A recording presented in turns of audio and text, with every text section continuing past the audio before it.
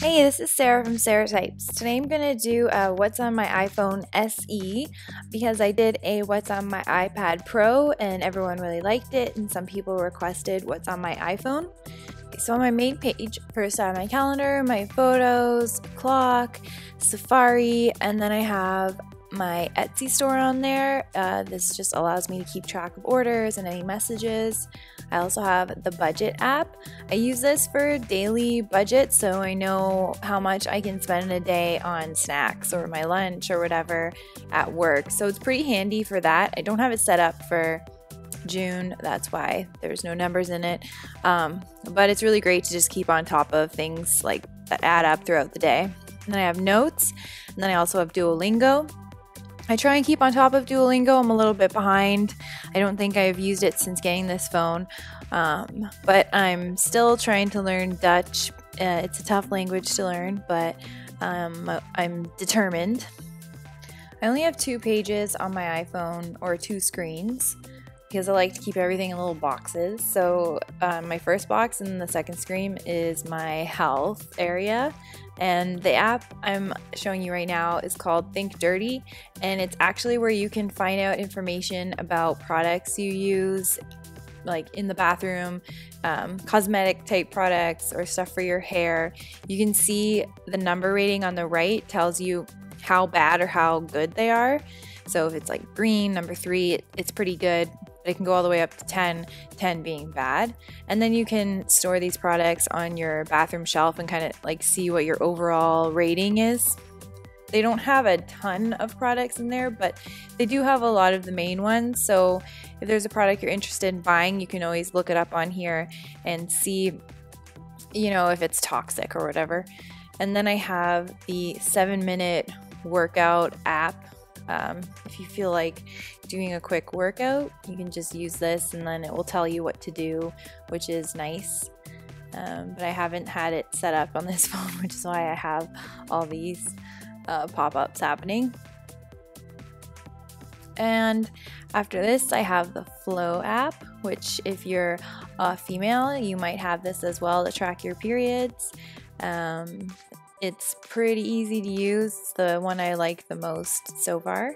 And then I have an app called Biko, or I think it's pronounced Biko, and it basically tracks how far you're going with your bicycle and uses your distance towards points. So you can use the points towards like bike tune-ups or coffee. Basically just like riding your bike will save you money. So it's a win-win. In the next group of apps, I have more of my tools. So this one is called Rocket Man, and it basically tells you when the next Toronto Transit bus or streetcar is coming. Also my cell phone provider, a list maker, and then this Neo app is hooked up to an outlet I have in my bedroom, so you can use it to turn on and off a light, because I don't know, it's kind of cool to have, and the outlet's kind of hidden. And then I have, as well as PayPal, Mirror, which is for Sketch, Google Translate, which is really cool if you haven't seen it yet. I'm just going to show you really quickly. I'm going to translate something that is written in German to English.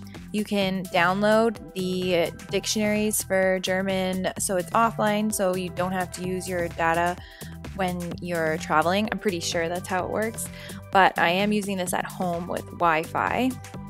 So I'm just going to bring up Safari on my iPad Pro and just search for something in German.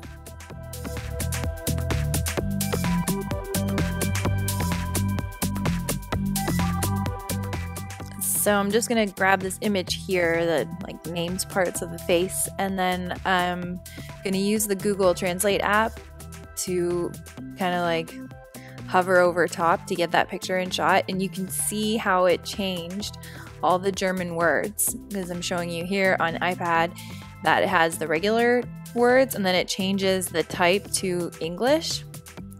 So it's pretty cool, and next time I travel, I'm definitely taking that with me. So then I also have Gmail and Google Hangouts, of course. And then on my social side, I have Pinterest, WhatsApp, Yelp, Spotify, Skype, Slack, Messenger, Instagram, and Ritual. Ritual is probably only in Toronto, but Basically allows you to order food and skip the line, so you can just go straight to picking it up, and you get points, so you save money off purchases. And here I am on Instagram. If you don't follow me, you should. I'll leave my Instagram handle on the screen. And then in this group, it's mostly like Apple stuff, and then Ebates. I've only just started using Ebates, and so far I haven't really saved lots of money, but I'll leave a link in case you want to use Ebates. And then in my last group, I have photography. I have Capture for my GoPro, Samsung for my camera, and then a few apps for photo manipulation. I mostly use ViscoCam because you can copy and paste edits really easily. You just click it, click on copy edits, click another photo, and then click paste edits. So it's really good for consistency's sake. And then I also use this watermark app in case I'm uploading a hand-lettered quote, and if someone reposts it, I want to make sure that I'm credited. So I'll just grab a photo, and then I have a watermark already loaded in there. But you can change the fonts, you can change the colors, and you just like drag it wherever you want it. Another app I really like is called InShot. I use this for all my videos, for stories, and for Instagram posts because you're able to change the size of the canvas. They have all of the different types of canvases available, so you just pick whichever one you want, and this is the one I use for stories. So you can just enlarge the photo so it all fits. And in this example, it's a photo, but you can do it for video as well. It's super handy, especially when you have a video that is taken wide and you want to make it vertical so it fits in your stories. You can just spin it around on this app. They also have a bunch of stickers that you can add, like the one I just put in here. If you do it on a video, you can have like an animated sticker. So in this example, I'm putting it into story format again and just enlarging it so it all fits. And then I'm grabbing a sticker. You can see they're all kind of animated now. So you can just drag it and put it wherever you want, and you can resize it as well. You can also change at which point in the video you want it to stop and start. So if I just press play, I'm showing you that I added it like halfway through the video. So if I fast forward through, you'll see it pop up like a little bit further down. You can also add music, and you can change the speed as well. And you can add text too.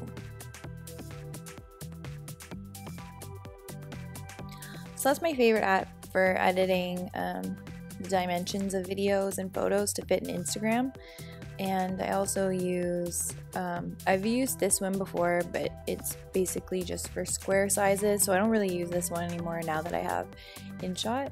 And then I use Afterlight for mostly if I wanted to just add some of the different types of lighting effects, like the bokeh effect, just so has a little bit of sparkle, but I don't really use it for the image editing because I just use ViscoCam. But you can see I just added a lighting effect, and you can change how strong or how faint you want it, which is pretty cool. And I use Planoly to organize and schedule all of my Instagram posts. I actually just bought the pro version. I was using the free version for a while, so I just signed up for 3 months. So hopefully I like it, but we'll see how it goes.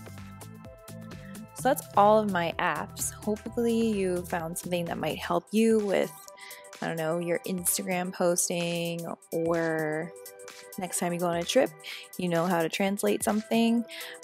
Also, I just like seeing what's on other people's phones because I'm nosy, so hope you enjoyed this. If you did, give it a like and subscribe for more. Thanks, bye.